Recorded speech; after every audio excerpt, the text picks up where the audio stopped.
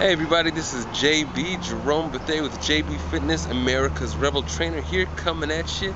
Beautiful day today, so we had to film outside. And so we're gonna get straight to the point. Oh, listen to those birds.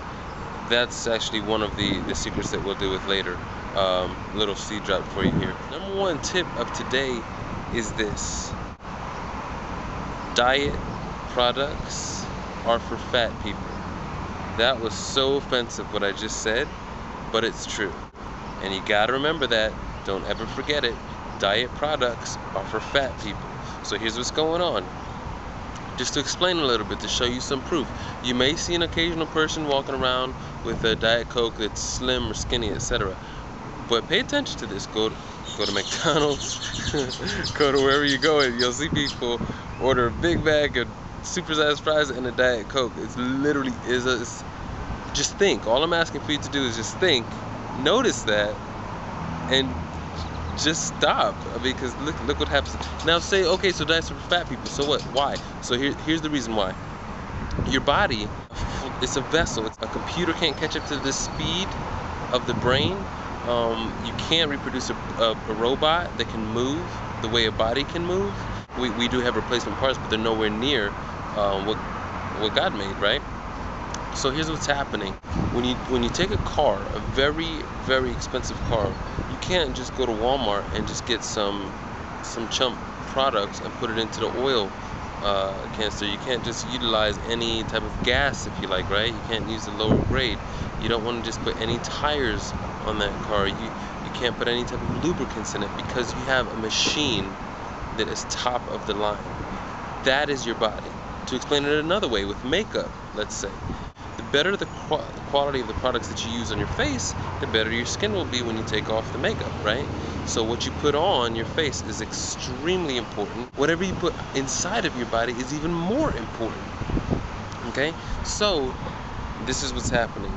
The diet products are cheap products. It's cheap gas, it's cheap lubricant, it's cheap makeup. That's what your diet products are. Partially hydrogenated oils, those are all type of cheap products, and they're used and purchased because they're cheap and because they can be sold with a greater profit margin. So you realize that it is a cheap product. It's not there to help you to lose weight. Okay, now scientifically, looking at it chemically, it does appear to have less calories because of how calories are calculated, right? It has nothing to do with your body. You put these cheap products inside of your body, you create a more difficult environment for your body to burn that fat. It has the diet products, diet sodas, anything. They have fake sucralose. These are man-made chemicals, aspartame. These things cause your body to not function the way your body was intended to function. If your body does not function optimally, your fat burning ability is going to be hampered. Does that make sense? If you put in your body cheap products, diet products made predominantly made by man, products that are there to be cheap, it's going to hamper your fat burning ability. You'll notice it once again by just noticing who's drinking and buying these diet products. People say, well, I have diabetes.